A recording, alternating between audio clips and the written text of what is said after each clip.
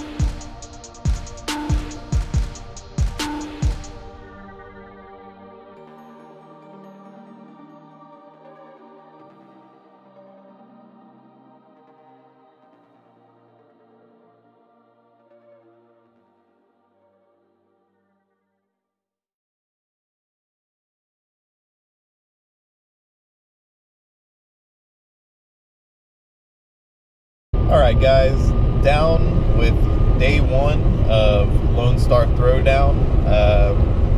Driving home at the end of the day. I'm probably going to put all this footage into maybe like 2 separate days worth of footage. Got a little bit of car footage today. I didn't go crazy today. All the cars really start showing up tomorrow.